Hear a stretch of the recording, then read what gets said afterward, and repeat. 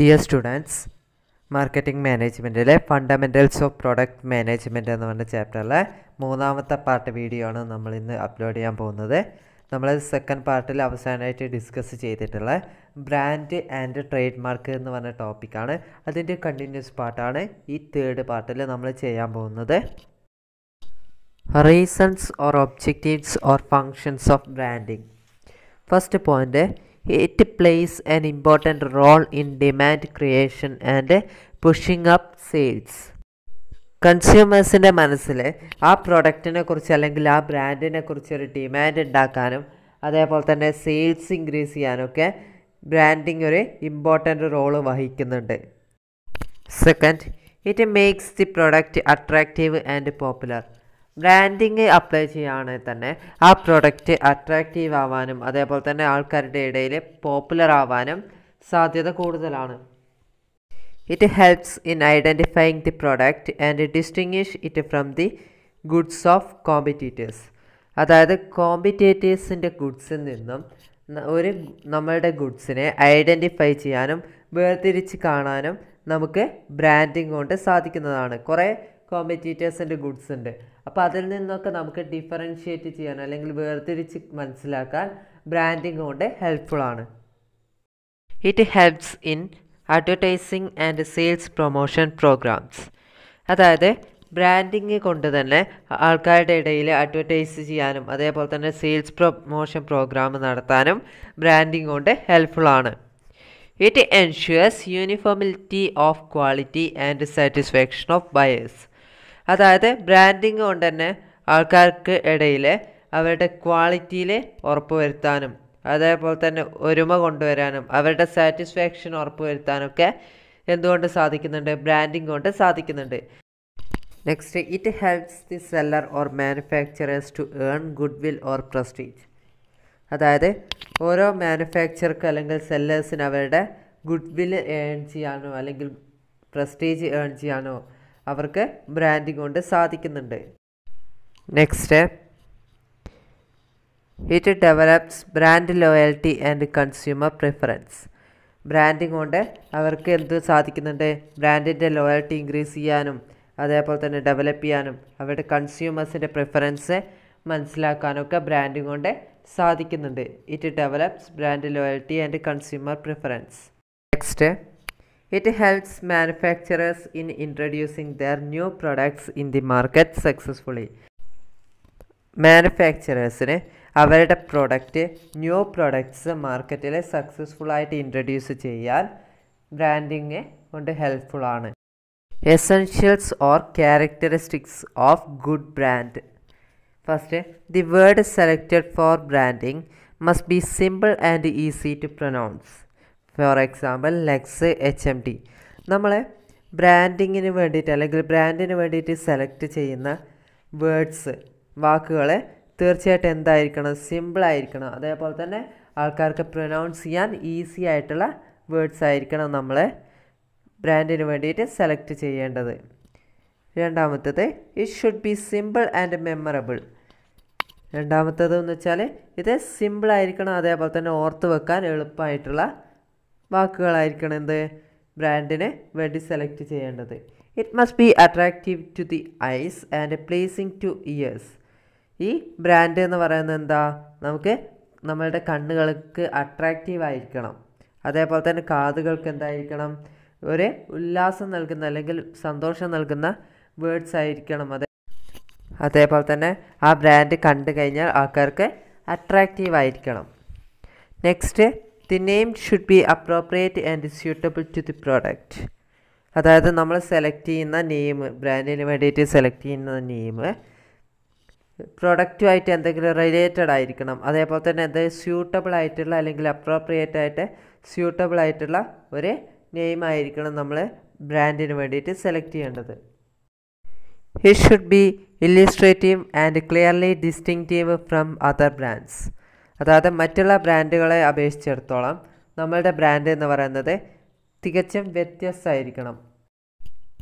Types of brands. First, manufacturer brands. These brands are developed and owned by producers who are usually involved with the production, promotion and pricing decision of the brand. ഇത്തരത്തിലുള്ള brand develop ചെയ്യുന്നതും on ചെയ്യുന്നതൊക്കെ ആരായിരിക്കും? Owners തന്നെയായിരിക്കും, അല്ലെങ്കിൽ producers ആയിരിക്കും. Brand related ആയിട്ടുള്ള ഡിസ്ട്രിബ്യൂഷനും പ്രൊമോഷനും pricing ഡിസിഷനും ഒക്കെ ആരെടുക്കുക? Producers ആയിരിക്കും. മാനുഫാക്ചറേഴ്സ് ബ്രാൻഡ് എന്ന് ഉദ്ദേശിച്ചാൽ മാനുഫാക്ചറേഴ്സിന് ആയിരിക്കും ഇവിടെ ബ്രാൻഡ് ഡെവലപ്പ് ചെയ്യുന്നതും ഓൺ ചെയ്യുന്നതൊക്കെ. Next, private distributor brand or dealer brands. These are brands initiated and owned by wholesalers or retailers. അതായത് രണ്ടാമത്തെ ബ്രാൻഡ് എന്ന് പറയുന്നത് എന്താ? പ്രൈവറ്റ് ഡിസ്ട്രിബ്യൂട്ടർ ബ്രാൻഡാണ്. അതായത് ഇതിൽ കൂടുതലായിട്ട് ആരാണ് ഈ ബ്രാൻഡ് ഓൺ ചെയ്യുന്നത്, ഇനീഷ്യേറ്റ് ചെയ്യുന്നത്? ഹോൾസെയിലേഴ്സും റീറ്റെയിലേഴ്സും ആയിരിക്കും. നെക്സ്റ്റ്, മൂന്നാമത്തെ ടൈപ്പ് ഓഫ് ബ്രാൻഡാണ് ഇത്, generic brands. These brands indicate only the product category and do not include company name or other identifying terms. അതായത് മൂന്നാമത്തെ ടൈപ്പായിട്ടുള്ള ജനറിക് ബ്രാൻഡ് എന്ന് പറയുന്നത് ജസ്റ്റ് പ്രൊഡക്റ്റിൻ്റെ കാറ്റഗറി മാത്രമേ ഇൻഡിക്കേറ്റ് ചെയ്യുള്ളൂ. അവരെ കമ്പനിയുടെ നെയിമോ അല്ലെങ്കിൽ അതർ ഐഡൻറ്റിഫയിങ് ടേംസ് ഒന്നും ആ ബ്രാൻഡ് നെയിമിൽ ഇൻക്ലൂഡ് ചെയ്യില്ല. ജസ്റ്റ് ബ്രാൻഡ് നെയിമിൽ ഇൻക്ലൂഡ് ചെയ്യാന്ന് വെച്ചാൽ ആ പ്രൊഡക്റ്റിൻ്റെ കാറ്റഗറി മാത്രമായിരിക്കും. ആ ടൈപ്പ് ബ്രാൻഡാണ് ഇത് generic brands. Next, family brand. These use A single brand name for the whole line of closely related items. Example, Amul four milk products. അതായത് ഫാമിലി ബ്രാൻഡ് എന്ന് വെച്ചാൽ അവർക്കൊരു സിംഗിൾ ബ്രാൻഡ് നെയിം മാത്രമേ യൂസ് ചെയ്യുള്ളൂ. എല്ലാ ലൈൻ ഓഫ് ക്ലോസ്ലി റിലേറ്റഡ് ഐറ്റംസിനും അവരൊറ്റ എന്തേ ഉപയോഗിക്കുള്ളൂ? Single brand name മാത്രമേ use ചെയ്യുള്ളൂ. ആ ടൈപ്പ് ഓഫ് ബ്രാൻഡാണ് ഇത് ഫാമിലി ബ്രാൻഡ്. അതായത് എക്സാമ്പിളായിട്ട് അമുൽ ഫോർ മിൽക്ക് പ്രൊഡക്ട്സ്. അവരുടെ മിൽക്ക് പ്രൊഡക്ട്സിനൊക്കെ അവർ എന്താണ് ചെയ്യുന്നത്? അമുൽ എന്നുള്ള ബ്രാൻഡ് നെയിമാണ് യൂസ് ചെയ്യുന്നത്. അതായത് എല്ലാ ക്ലോസ്ലി റിലേറ്റഡ് ഐറ്റംസിനും അവർ യൂസ് ചെയ്യുന്ന ബ്രാൻഡ് നെയിം എന്ന് പറയുന്നത് ഒരു സിംഗിൾ ബ്രാൻഡ് നെയിം ആയിരിക്കും. Next, individual brand. Each product has A special brand name such as surf, shell park, ink, etcetera. This is used by FMCG companies. They keep separate name for separate products. അതായത് ഓരോ പ്രൊഡക്റ്റിനും ഓരോ brand name fix ചെയ്യുന്നതാണ് ഇത് individual brand. അതായത് ഓരോ separate പ്രൊഡക്ട്സിനും ഓരോ separate name ബ്രാൻഡായിട്ട് fix ചെയ്യുക. അതാണ് ഇത് ഇൻഡിവിജ്വൽ ബ്രാൻഡ്. ഇത് കൂടുതലായിട്ട് യൂസ് ചെയ്യുന്ന fast moving consumer goods കമ്പനീസിലാണ്. Next, licensed brand. Licensed brand is relatively A new trend. It involves a licensing of trademarks.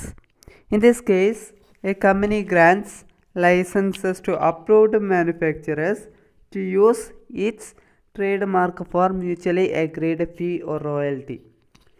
Licensed brand എന്ന് വെച്ചാൽ ഒരു പുതിയ ട്രെൻഡാണ്. അതെന്ന് വെച്ചാൽ ട്രേഡ് മാർക്കിന് ലൈസൻസിങ് കൊടുക്കുക. അതായത് നമുക്ക് ബ്രാൻഡ് ലൈസൻസ് ആക്കുക, ലീഗലൈസ് ആക്കുക. ആ ടൈപ്പുള്ള ബ്രാൻഡാണ് ഇത് ലൈസൻസ്ഡ് ബ്രാൻഡ്. കമ്പനിക്ക് എന്ത് ചെയ്യാണ്? മാനുഫാക്ചറേഴ്സിന് ട്രേഡ് മാർക്ക് യൂസ് ചെയ്യാനുള്ള ലൈസൻസ് അപ്രൂവ് ചെയ്യുന്ന ടൈപ്പായിട്ടുള്ള ബ്രാൻഡാണ് ഇത് ലൈസൻസ്ഡ് ബ്രാൻഡ്. അവർക്ക് ആ ബ്രാൻഡ് യൂസ് ചെയ്യാനുള്ള ലൈസൻസ് കിട്ടുകയാണ്, അല്ലെങ്കിൽ അപ്രൂവ്മെൻറ്റ് കിട്ടുകയാണ്. ആ ടൈപ്പാണ് ഇത് ലൈസൻസ്ഡ് ബ്രാൻഡ്. അങ്ങനെ ഒരു ലൈസൻസ്ഡ് ബ്രാൻഡ് അപ്രൂവ് ചെയ്യുമ്പോൾ അവർ തീർച്ചയായിട്ടും എന്ത് സ്വീകരിക്കുന്നുണ്ട്? ഫീ സ്വീകരിക്കുന്നുണ്ട്. മ്യൂച്വലി എഗ്രീഡ് ഫീ അവർ സ്വീകരിക്കുന്നുണ്ട്. Next, advantages or importance or functions of branding. Branding കൊണ്ടുണ്ടായിരിക്കുന്ന advantages എന്തൊക്കെയായിരിക്കും? അതായത് first advantages to the manufacturers സംബന്ധിച്ചിടത്തോളം ഈ ബ്രാൻഡിങ് കൊണ്ട് എന്തൊക്കെ അഡ്വാൻറ്റേജസ് ആണുള്ളത്? ഒന്നാമത്തേത്, it helps in advertising and display programmes. Branding കൊണ്ട് അവർക്ക് എന്ത് അഡ്വാൻറ്റേജ് കിട്ടുന്നുണ്ട്?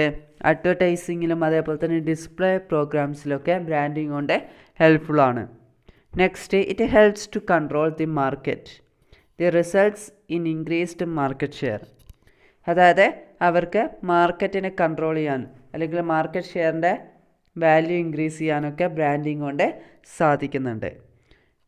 Third, it improves the product differentiation effort. അതായത് കോമ്പറ്റീറ്റേഴ്സിൻ്റെ ഇടയിൽ നമ്മുടെ പ്രൊഡക്റ്റ് ഡിഫറൻ്റായി നിൽക്കാൻ, വേർതിരിച്ച് കാണിക്കാൻ നമുക്ക് ബ്രാൻഡിങ് കൊണ്ട് സാധിക്കുന്നുണ്ട്. Fourth, it creates good will for the product.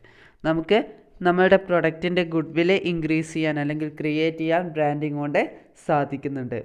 Fifth, it helps to maintain price stability. Price സ്റ്റേബിളായിട്ട് കൊണ്ടുപോകാൻ, മെയിൻറ്റെയിൻ ചെയ്യാൻ നമുക്ക് എന്തുകൊണ്ട് സാധിക്കുന്നുണ്ട്? ബ്രാൻഡിങ് കൊണ്ട് സാധിക്കുന്നുണ്ട്. അതായത് സ്ട്രോങ് ബ്രാൻഡാണ് അല്ലെങ്കിൽ ഗുഡ് ബ്രാൻഡായിട്ടുള്ള പ്രൊഡക്ട്സ് ആണെങ്കിൽ ആൾക്കാർ എന്ത് ചെയ്യും? ഹൈ പ്രൈസ് കൊടുത്ത് വാങ്ങിക്കാൻ തയ്യാറാവും. ഏറ്റവും നല്ല ബ്രാൻഡാണെങ്കിൽ ആൾക്കാർ എന്ത് ചെയ്യും? ഗുഡ് ബ്രാൻഡാണെങ്കിൽ അവർ തീർച്ചയായിട്ടും ഹൈ പ്രൈസ് കൊടുത്തിട്ട് സാധനങ്ങൾ വാങ്ങിക്കാൻ ശ്രമിക്കും. അതുകൊണ്ട് തന്നെ നമുക്ക് ബ്രാൻഡിങ് കൊണ്ട് ഒരു പ്രൈസ് സ്റ്റെബിലിറ്റി മെയിൻറ്റെയിൻ ചെയ്യാൻ സാധിക്കും. It helps to reduce market four expenses. Branding കൊണ്ട് മാനുഫാക്ചറേഴ്സിനുണ്ടാകുന്ന ഒരു അഡ്വാൻറ്റേജസ് ആണ് മാർക്കറ്റ് എക്സ്പെൻസ് റെഡ്യൂസ് ചെയ്യാൻ ബ്രാൻഡിങ് കൊണ്ട് ഹെൽപ്ഫുൾ ആണ്. Next, it facilitates introduction of new products. Branding കൊണ്ട് പുതിയ പ്രൊഡക്ട്സ് ഇൻട്രൊഡ്യൂസ് ചെയ്യുമ്പോൾ അത് സക്സസ്ഫുൾ ആക്കാൻ ബ്രാൻഡിങ് കൊണ്ട് ഹെൽപ്ഫുൾ ആണ്. അതായത് പോപ്പുലറായിട്ടുള്ളൊരു ബ്രാൻഡാണെങ്കിൽ അവർ ഒരു പ്രൊഡക്റ്റ് മാർക്കറ്റിൽ ഇൻട്രൊഡ്യൂസ് ചെയ്യുമ്പോൾ ആൾക്കാർ തീർച്ചയായിട്ടും അത് വാങ്ങിക്കാൻ ശ്രമിക്കും. ആ പ്രൊഡക്റ്റിൻ്റെ ഇൻട്രൊഡക്ഷൻ എന്ന് പറയുന്നത് സക്സസ്ഫുൾ ആക്കാൻ ആൾക്കാർ ശ്രമിക്കും. Next, it creates brand loyalty. Brand കൊണ്ട് സാധിക്കും? ആൾക്കാരുടെ ഇടയിലുള്ള ആ ബ്രാൻഡിനെ കുറിച്ചുള്ള വിശ്വാസം, ഒരു ലോയൽറ്റി ഉണ്ട്. ആ ബ്രാൻഡ് ലോയൽറ്റി ക്രിയേറ്റ് ചെയ്യാൻ ബ്രാൻഡ് കൊണ്ട് സാധിക്കും. ആ പ്രോഡക്റ്റിനെ കുറിച്ച് അല്ലെങ്കിൽ ആ കമ്പനിയെക്കുറിച്ച് ആൾക്കാരുടെ ഇടയിലുള്ള ഒരു വിശ്വാസ്യത ഉണ്ടാക്കിയെടുക്കാൻ ബ്രാൻഡ് കൊണ്ട് സാധിക്കുന്നതാണ്. Next, advantages to the consumers. കൺസ്യൂമേഴ്സിന് എങ്ങനെയാണ് ബ്രാൻഡിങ് കൊണ്ട് ഉപകാരപ്പെടുന്നത്? എന്തൊക്കെ അഡ്വാൻറ്റേജസ് ആണ് കിട്ടുന്നത്? ഒന്നാമത്തത്, branded products are believed to deliver better quality. അതായത് കൺസ്യൂമേഴ്സിൻ്റെ ഇടയിൽ ഒരു വിശ്വാസം ഉണ്ടാവും. ബ്രാൻഡഡ് പ്രൊഡക്ട്സൊക്കെ ബെറ്റർ ക്വാളിറ്റി പ്രൊഡക്ട്സ് ആയിരിക്കുന്നു. ബ്രാൻഡഡ് ആയിട്ടുള്ള കമ്പനീസ് പ്രൊവൈഡ് ചെയ്യുന്ന ഗുഡ്സൊക്കെ എന്തായിരിക്കും? ക്വാളിറ്റി പ്രൊഡക്ട്സ് ആയിരിക്കുമെന്ന് കൺസ്യൂമേഴ്സിൻ്റെ ഇടയിൽ വിശ്വാസമുണ്ട്. അതേപോലെ തന്നെയാണ് അവർ പ്രൊവൈഡ് ചെയ്യുന്നതും. രണ്ടാമത്തത്, it is N easy way to identify products. കോമ്പറ്റീറ്റേഴ്സിൻ്റെ പ്രൊഡക്ട്സിൻ്റെ ഇടയിൽ നിന്ന് നമുക്ക് പ്രൊഡക്റ്റിനെ ഐഡൻറ്റിഫൈ ചെയ്യാൻ ഈസി ആയിട്ടുള്ള വേ ആണ് branding. Branded goods are usually sold in sealed packages. This gives protection to the goods from heat, moisture, dust, etc. Branded goods സാധാരണയായിട്ട് വിൽക്കപ്പെടുന്ന എന്തിലാണ്? Sealed ആയിട്ടുള്ള പാക്കേജിലാണ്. അപ്പോൾ അതുകൊണ്ട് എന്ത് സംഭവിക്കാം? പ്രൊഡക്ട്സിന് ചൂടിൽ നിന്നും നനവിൽ നിന്നും അതേപോലെ തന്നെ പൊടിയിൽ നിന്നൊക്കെ പ്രൊട്ടക്റ്റ് ചെയ്യാൻ നമുക്ക് എന്തുകൊണ്ട് സാധിക്കുന്നുണ്ട്? ഈ സീൽഡ് പാക്കേജ് കൊണ്ട് സാധിക്കുന്നുണ്ട്. Next, it makes shopping easier. കൺസ്യൂമേഴ്സിന് സാധനങ്ങൾ ഈസി ആയിട്ട് ഷോപ്പ് ചെയ്യാൻ, പർച്ചേസ് ചെയ്യാൻ ഇതിലൂടെ ബ്രാൻഡിങ് കൊണ്ട് സാധിക്കുന്നതാണ്. Consumers can get products of uniform and design. കൺസ്യൂമേഴ്സിന് ഒരേപോലെയുള്ള പ്രൊഡക്ട്സും അതേപോലെ തന്നെ ഒരേ ഡിസൈനിലുള്ള പ്രൊഡക്ട്സ് കിട്ടാൻ ബ്രാൻഡിങ് കൊണ്ട് സാധിക്കുന്നതാണ്. It അഷ്യൂർസ് fixed prices to consumers. ഇതിൽ ബ്രാൻഡിങ് കൊണ്ട് എന്ത് കിട്ടുന്നുണ്ട്? ആൾക്കാർക്ക് ഒരു ഫിക്സഡ് ആയിട്ടുള്ള പ്രൈസ് ഉറപ്പ് വരുത്താൻ സാധിക്കുന്നുണ്ട്. ഒരു പ്രൊഡക്റ്റിന് ഒരു ഫിക്സഡ് ആയിട്ടുള്ള പ്രൈസ് കൺസ്യൂമേഴ്സിന് ഉറപ്പ് വരുത്താൻ ബ്രാൻഡിങ് കൊണ്ട് സാധിക്കുന്നുണ്ട്. Next, advantages to the distributors. Distributors എന്തൊക്കെ അഡ്വാൻറ്റേജസ് ആണുള്ളത്? First, it reduces the selling efforts or risk. ഡിസ്ട്രിബ്യൂട്ടേഴ്സിന് അവരുടെ സെല്ലിംഗ് എഫേർട്ട് കുറക്കാൻ അല്ലെങ്കിൽ റിസ്ക് കുറക്കാൻ ഇതുകൊണ്ട് സാധിക്കുന്നതാണ് ബ്രാൻഡിങ് കൊണ്ട്. Second, it helps in advertising and sales promotion programmes. Branding കൊണ്ട് തന്നെ അവർക്ക് എന്ത് സാധിക്കും? അഡ്വർടൈസിങ്ങും സെയിൽസ് പ്രൊമോഷൻ പ്രോഗ്രാമൊക്കെ ഹെൽപ്ഫുൾ ആക്കാൻ ബ്രാൻഡിങ് കൊണ്ട് സാധിക്കും.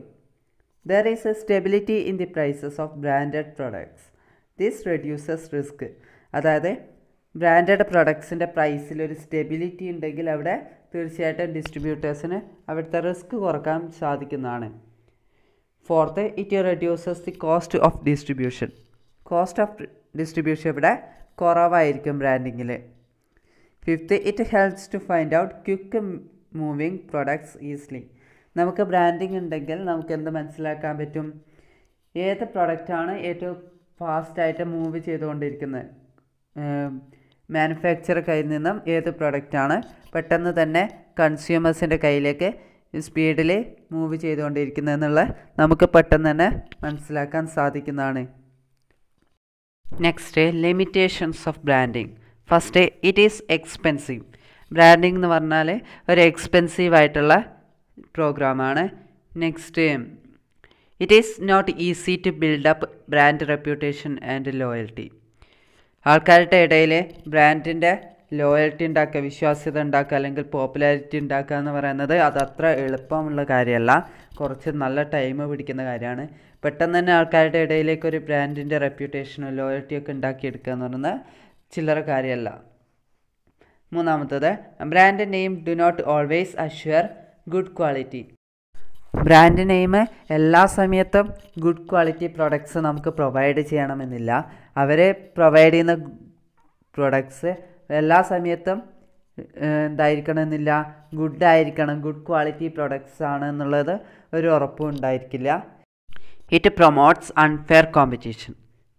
ബ്രാൻഡിങ് കൊണ്ട് മോശമായ രീതിയിലുള്ള കോമ്പറ്റീഷൻസ് നടക്കാനുള്ള ചാൻസ് കൂടുതലാണ്. രണ്ട് കമ്പനീസ് തമ്മിൽ എന്തുണ്ടാവാൻ, നല്ല കോമ്പറ്റീഷൻ, വാർ ഉണ്ടാവാനുള്ള ചാൻസ് കൂടുതലാണ്. അവർ തമ്മിൽ നല്ല രീതിയിലല്ലാത്ത കോമ്പറ്റീഷൻസ് ഉണ്ടാവാം. Branded goods are priced higher than unbranded goods. അതായത് ബ്രാൻഡഡ് ഗുഡ്സ് അൺബ്രാൻഡഡ് ഗുഡ്സിനെ കമ്പയർ ചെയ്യുമ്പോൾ പ്രൈസ് എന്ന് പറയുന്നത് നല്ലോണം കൂടുതലായിരിക്കും. ബ്രാൻഡഡ് ഗുഡ്സിൻ്റെ പ്രൈസ് എന്ന് പറയുന്നത് അൺബ്രാൻഡഡ് ഗുഡ്സിൻ്റെക്കാൾ കൂടുതലായിട്ടുള്ള പ്രൈസ് ആയിരിക്കും. Brand loyalty discourages the consumers from trying out other new brands. അഥവാ ബ്രാൻഡ് ലോയൽറ്റി, ഒരു കൺസ്യൂമർക്ക് ഒരു ബ്രാൻഡിലുള്ള വിശ്വാസം നഷ്ടപ്പെട്ട് കഴിഞ്ഞാൽ എന്താ, അയാൾ വേറൊരു ബ്രാൻഡ്, എന്നത്തെ ബ്രാൻഡ് സെലക്ട് ചെയ്യാനുള്ള ചാൻസ് കൂടുതലാണ്. Difference between products and brands. First point, product is made by company, brands is made by customers. എന്താ, പ്രൊഡക്റ്റ് എന്ന് പറയുന്നത് കമ്പനി നിർമ്മിക്കുന്നതാണ്, ബ്രാൻഡ് എന്ന് പറയുന്നതോ customers നിർമ്മിക്കുന്നതാണ്. Product is made by the company in the factory and purchased by A customer in exchange for money. Brands built through customer perception, expectation and experience. അതായത് product എന്ന് പറഞ്ഞാൽ ഒരു ഫാക്ടറിയിലെ manufacturers ഉൽപ്പാദിപ്പിക്കുന്നതാണ്. എന്നിട്ട് എന്ത് ചെയ്യാണ്, പൈസ എക്സ്ചേഞ്ച്, ക്യാഷ് എക്സ്ചേഞ്ച് ചെയ്തുകൊണ്ട് കസ്റ്റമേഴ്സിലേക്ക് അത് വിൽക്കപ്പെടുകയാണ് ചെയ്യുന്നത്. പക്ഷേ ബ്രാൻഡ്സ് എന്ന് പറയുന്നത് എന്താ, കസ്റ്റമേഴ്സിൻ്റെ എക്സ്പെക്റ്റേഷനും അതേപോലെ തന്നെ എക്സ്പീരിയൻസും അവരുടെ കാഴ്ചപ്പാടൊക്കെ മനസ്സിലാക്കിയിട്ടാണ് എന്ത് ചെയ്യുന്നത്, ഒരു ബ്രാൻഡ് ഫിക്സ് ചെയ്യുന്നത്. കസ്റ്റമേഴ്സിൻ്റെ കാഴ്ചപ്പാടും എക്സ്പെക്റ്റേഷനും എക്സ്പീരിയൻസും ഒക്കെ നോക്കിയിട്ടാണ് എന്ത് ചെയ്യുന്നത്, ഒരു ബ്രാൻഡ് നിർമ്മിക്കുന്നത്. In products can be copied competitors at any time. In brands cannot be copied by competitors. അതായത് പ്രൊഡക്റ്റ് എപ്പോൾ വേണമെങ്കിലും കോമ്പറ്റീറ്റേഴ്സിന് കോപ്പി ചെയ്തെടുക്കാൻ പറ്റും. പക്ഷേ ബ്രാൻഡ്സ് എന്ന് പറയുന്നത് അങ്ങനെ കോമ്പറ്റീറ്റേഴ്സിന് കോപ്പി ചെയ്യാൻ പറ്റില്ല. Product, customers don't fall in love with a product. In brands customers fall in love with a brand. കസ്റ്റമേഴ്സിന് പ്രൊഡക്റ്റിനോട് ഒരു പ്രേമം അല്ലെങ്കിൽ ഒരു ഇഷ്ടം തോന്നുക എന്ന് പറയുന്നത് ചാൻസ് കുറവാണ്. പക്ഷേ അതിന് നേരെ മറിച്ച് ബ്രാൻഡാണെങ്കിൽ ബ്രാൻഡിനോട് ഒരു ആരാധിക്കുന്ന അല്ലെങ്കിൽ ഇഷ്ടം തോന്നുന്ന കുറേ കസ്റ്റമേഴ്സ് ഉണ്ട്. അപ്പോൾ കസ്റ്റമേഴ്സിന് പ്രൊഡക്റ്റിനോട് ഇഷ്ടം തോന്നുന്നതിനേക്കാൾ കൂടുതൽ ബ്രാൻഡിനോടാണ് ഇഷ്ടം തോന്നാറുള്ളത്. In products fulfil need. Example, needs coffee. In brands fulfil wants. Personally wants Nescafé. അതായത് പ്രൊഡക്റ്റിലെ നീഡാണ് അവർക്ക് ഫുൾഫിൽ ചെയ്യുന്നത്. നീഡ് എന്ന് വെച്ചാൽ അയാൾക്കൊരു കോഫി വേണം, എക്സാമ്പിളായിട്ട് അയാൾക്കൊരു കോഫി വേണം, അയാൾക്ക് എന്ത് മതി? ആ പ്രൊഡക്റ്റ് മതി, അയാൾക്ക് ആ പ്രൊഡക്റ്റ് വേണമെന്നുള്ള ചിന്ത മാത്രമേ ഉള്ളൂ. പക്ഷേ ബ്രാൻഡിലേക്ക് വരുമ്പോൾ fulfil wants, personally wants Nescafé, അതായത് അയാൾക്ക് കോഫി പോരാ, കോഫി വേണം, പക്ഷേ അയാൾക്ക് ഏത് ബ്രാൻഡിൻ്റെ കോഫി വേണം? നെസ്കഫെ വേണം. അപ്പോൾ അയാൾക്ക് പ്രൊഡക്റ്റ് എന്ന് പറയുമ്പോൾ അയാൾക്ക് ജസ്റ്റ് കോഫി മാത്രമേ, അത് ഏത് കമ്പനി ആയാലും ഏത് ബ്രാൻഡായാലും എങ്ങനെയായാലും കുഴപ്പമില്ല. പക്ഷേ ബ്രാൻഡിലേക്ക് വരുമ്പോൾ അയാൾക്ക് ആ പേഴ്സണലി അയാൾക്ക് എന്ത് വേണം? നെസ്കഫേൻ്റെ കോഫി വേണം. അതുതന്നെയാണ് ഉദ്ദേശിക്കുന്നത്. അതായത് പ്രൊഡക്റ്റ് എന്ന് പറയുമ്പോൾ ജസ്റ്റ് പ്രൊഡക്റ്റ് മതി, അയാൾക്ക് ഏതെങ്കിലും ഒരു പ്രൊഡക്റ്റ് മതി. പക്ഷേ ബ്രാൻഡിലേക്ക് വരുമ്പോൾ അയാൾക്ക് ആ ബ്രാൻഡ് തന്നെ വേണം. In products can be become obsolete, brands can be timeless. അതായത് പ്രൊഡക്റ്റ് എന്ന് വെച്ചാൽ കുറച്ച് കാലം കഴിയുമ്പോൾ കാലഹരണപ്പെട്ടു പോകും, അതായത് അതിൻ്റെ ഡിമാൻഡ് കുറഞ്ഞൊക്കെ പോകും. പക്ഷേ ബ്രാൻഡ് എന്ന് വെച്ചാൽ അങ്ങനെ പെട്ടെന്നൊന്നും എന്താവില്ല, നശിച്ചു പോവില്ല. പ്രൊഡക്റ്റ് എന്ന് പറഞ്ഞാൽ കുറച്ച് കാലം കഴിഞ്ഞാൽ അതിൻ്റെ ഡിമാൻഡ് കാര്യങ്ങളൊക്കെ നശിച്ചു പോവാം, പിന്നെ അത് കാലഹരണപ്പെട്ടു എന്നാണ് പറയുക. അപ്പോൾ ബ്രാൻഡ് എന്ന് പറയുന്നത് അങ്ങനെ പെട്ടെന്ന് നശിച്ചു പോകുന്ന ഒന്നല്ല, അത് കുറച്ച് കാലത്തേക്ക് തീർച്ചയായിട്ടും ഉണ്ടാവും.